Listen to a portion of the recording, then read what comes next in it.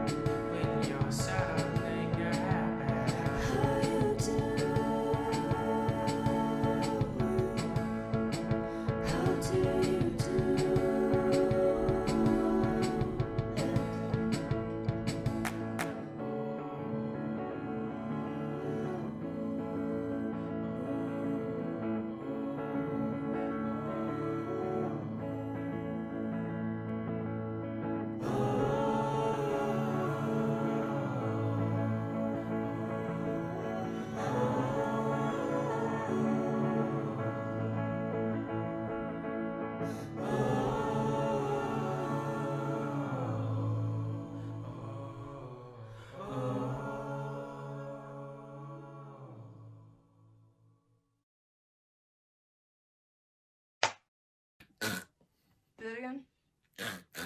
Okay.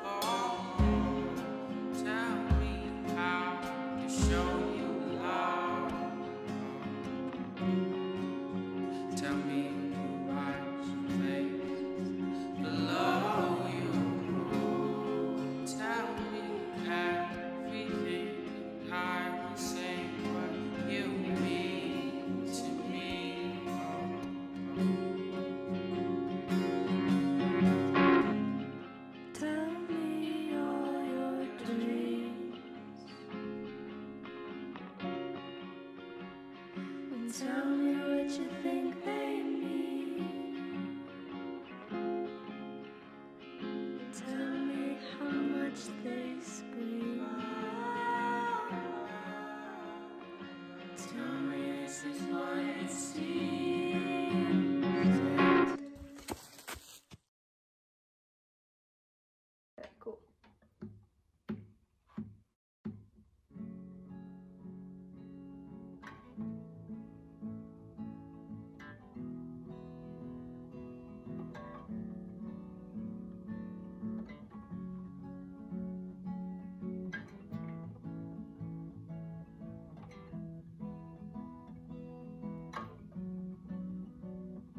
Take it easy.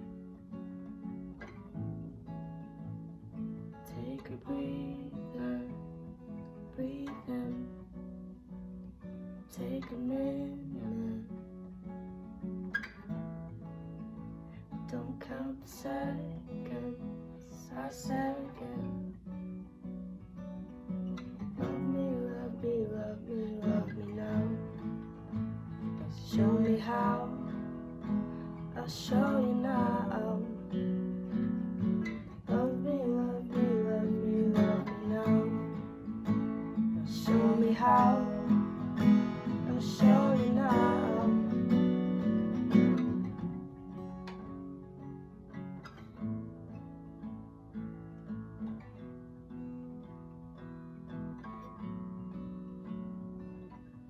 Days getting shorter. Breathing in water. Promised I'd survive, but I might just falter. Counting seconds and counting seconds and counting seconds again. Love me, love me, love me, love me now. Show me how. I'll show you now. Love me, love me, love me, love me now. Show me how. I'll show you now.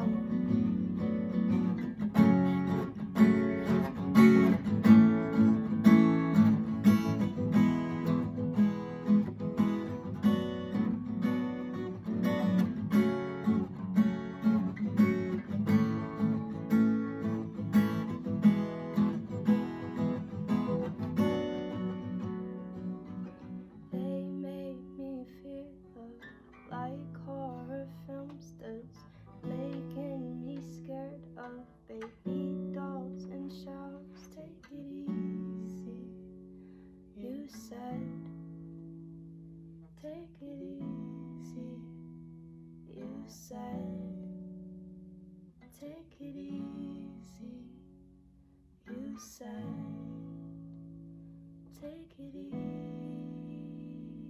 easy, breathe in.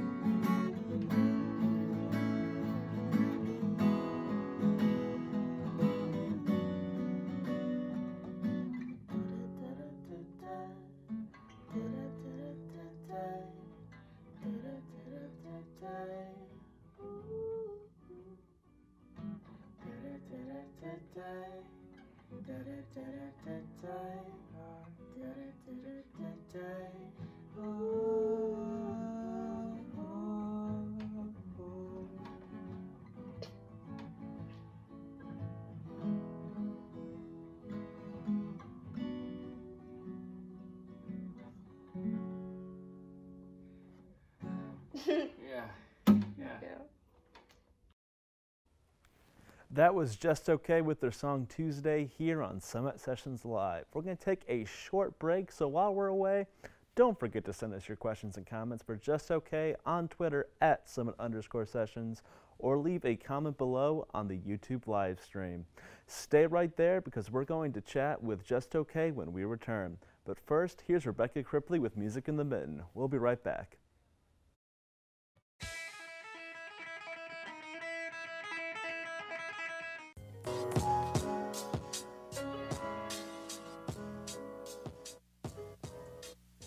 Welcome to Music in the Mitten and More, a segment of Summit Sessions Live devoted entirely to music in Michigan and then some. I'm your host, Rebecca Cripley, bringing you the latest news for Michigan music, virtual concerts, and more. Coming up, Central Michigan University's UTDC University Theater Dance Company is live streaming a concert of solos on April 24th and April 25th. Enjoy a selection of solo dance performances in a variety of genres, featuring choreography by CMU dance faculty, students, and alumni. Tickets are $5 apiece and group rates are $10.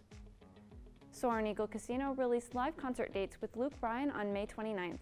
The summer lineup includes Megadeth Lamb of God, Miranda Lambert with Bryce Lee, Shinedown, and Keith Urban.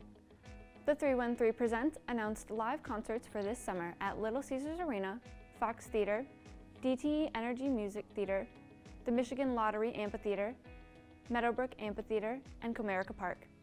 For more info on concert date and artists, check out 313presents.com. New music from Michigan band Greta Van Fleet. The album, Battle at Garden's Gate, was released on April 18th with hit songs Heat Above and Age of Machine. According to the Detroit Free Press, the album was produced by Greg Kurstin, who's best known for his work with Adele, Paul McCartney, and Foo Fighters. The Oscars are this Sunday, April 25th. Nominees for Original Song are Fight for You from Judas and the Black Messiah, Hear My Voice from The Trial of Chicago 7, Husavik from Eurovision Song Contest, The Story of Fire Saga, EOC from The Life Ahead, and Speak Now from One Night in Miami. Nominees for Original Score include Da 5 Blood, Mank, Minari, News of the World, and Soul, Reznor, and Ross are up for 2 nominations in the same category. Mank is a Netflix international picture starring Gary Oldman and Amanda Seyfried. The film overviews screenwriter George Mankiewicz and the lead-up to his screenplay for the 1941 classic Citizen Kane. The score is reminiscent of early 1920s and 30s jazz, with dramatic elements found in film noir. Their other project, Disney Pixar Soul, could not be more different in terms of sound. Soul, starring Jamie Foxx, voices music teacher Joe Gardner. Joe, conflicted between continuing teaching full-time or living his lifelong dream of being a jazz musician after landing a gig at a music club, falls in a manhole. He wakes up as a soul in the great beyond. The film has modern electric sound with hints of jazz every now and then. The score is upbeat and melancholy and uses a choir throughout some of the tracks. That's it for this episode's installment of Music in the Mitten and More. Come back next season for more Michigan music news. But until then, let's get back to the music here on Summit Sessions Live. We'll be right back.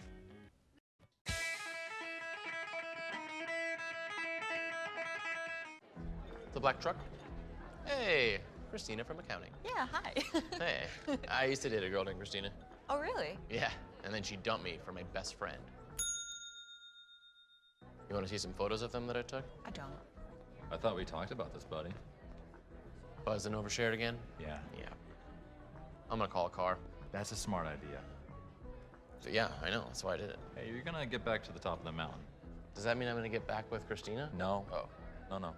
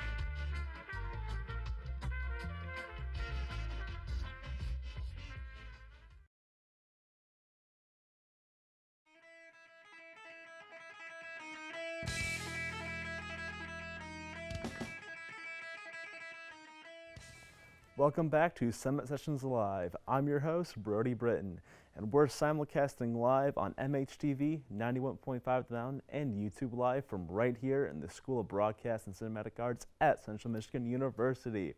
We are here with Just Okay. How you guys doing tonight? Hey. Hey, we're doing good. How are you? Good, good. Those were some fantastic music videos. Could you guys give us the behind-the-scenes scoop of how you guys came up with the idea and the filming of them? Yeah, for Monday, it was a bit of a DIY project. We got the green screen and the clips, and we literally hung it up in my dorm. From the ceiling. Yeah, and we filmed a video in the dorm room, and then she did all the editing. And the artwork and stuff, and then gradually we found a lot of friends that are better at the photography and videography and art stuff that can help us out, so we don't have to do all of that on our own. Yeah. So. And then we were just trying to catch the vibe of that song, and then basically the same thing for the Thursday video. We were just vibing in the forest or in the nature park, in the forest, in the nature park, and trying to catch the vibe for the song. And then the Tuesday, that was just a little sneak peek to some unreleased stuff. Well, that's awesome. I love the videos. And speaking of the songs, based on just the songs you performed tonight and the singles you released, all of the songs seem to be named after a day of the week. Why is that? Because the album is called Colorful Days. After we're done with these single releases, we're gonna end up dropping a whole album called Colorful Days, and it'll be every day of the week. And it'll probably make more sense once all of the songs are actually out, because the narrative kind of follows a more cohesive story when you have all the pieces. Yeah. So right now we're just kind of putting stuff out individually as singles and feeling the vibe that comes back to us from that. And yeah. So both singles you've released for your forthcoming album, Colorful Days, that you guys just mentioned, were released earlier this year. So what was it like recording an album during the midst of the pandemic? It was nice. It was nicer recording during the pandemic because we started recording right at the beginning, when we were high school seniors, so we didn't go to school anymore. So we were just stuck home all the time. And that's kind of how we occupied our days, was just writing and producing stuff and learning new instruments. And yeah, so it's probably been better for us because we've gotten a lot out of it. But yeah, it's probably been better for us to record. Not that COVID is good. Yeah, COVID sucks. Right. Since you guys did record it during the pandemic, and you guys are self produced and self-releasing, where did you guys record it? Mostly in the dorm room, my dorm room in Herrick. My bedroom back at home. And the basement in Herrick. If you go in the basement in Herrick, we recorded it right next to the fridge. I recorded some stuff in the bathroom because the acoustics are phenomenal. Yeah, yeah, that's all the places so far. I think that's all the places. That's really cool. You guys are getting really creative with where you're recording. That's awesome. Thanks. Thank you. From what I saw on your guys' YouTube channel, you guys used to upload some covers. What made you guys kind of graduate from recording covers to writing and producing your own music? Well, we've done covers since we were little. We were in 8th grade. 7th grade, I think we put out our first cover together on my old channel. Yeah, and we've just been doing that, and then both of us write on the side a lot. And so, it was bound to happen someday that since we always do music together, that we would just gradually become a band and write songs together. Basically the inverse gender version of each other. So the way that we've been writing, we've been writing since we were probably the same age as when we started, and we write the same way, and we kind of have the same level of expertise on different instruments. Yeah. So it's double the awesome. I would agree. That's awesome. All right, let's take a look at what you guys at home had to ask Just Okay.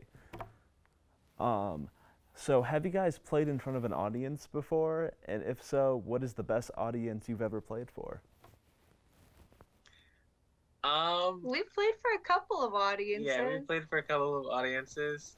I think the best audience for me was probably we played at a McDonald's once. We played a Yeah. show at a McDonald's, and that was the best audience for me. That Yeah. was pretty fun. For it was like a Little poetry slam. keep kids type off the thing. streets and writing and doing creative things instead type of Yeah. benefit, and that was nice. Yeah. My favorite was my grandma. Every time we come over, she asks what new stuff we've been working on. So I really like performing stuff for her. Yeah. That's awesome. Let's take another social media question. What instrument do you think you could use as an eating utensil? Any of them, If you're ballsy enough. Yeah. I'd say probably the most conventional would be drumsticks. Yeah, because you could just use them like chopsticks, chopsticks, kind of. yeah. If you have like Really crazy big phalange fingers- power. fingers, Yeah. Drumsticks. Yeah. Have you guys ever tried to eat off an instrument? I would never. No. We'll get a little bit more serious, but what do you guys got for the future of the band? We've got some videos planned, and some songs planned, and some albums planned. We have planned out, honestly, we've planned out like 4 or 5 years in advance of just Yeah. albums we want to put out and people we want to work with in the future. We have quite a few people like in the mix right now that we have like just in contact or we're talking to regularly that we're looking forward to working with. Who are you gonna work with? We have our buddy Mitchell from Crane 2. You can Yeah. find them on Spotify. Helicopter, Helicopter. Angelic, Yeah, Angelic is also on Spotify. Prod UV. Kim. Yeah. Well, I'm You can looking find forward to them on those collaborations, definitely. Unfortunately, that is a wrap of tonight's episode of Summit Sessions Live. Thank you once again to you guys, Just Okay, for joining us. Be sure to check out their music after the show. And don't forget to keep up with us at Summit Sessions Live on Twitter.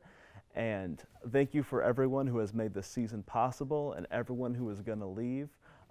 I will miss you greatly, and we will all miss you greatly. I have been your host, Brody Britton, and have a fantastic evening, and see you all next season.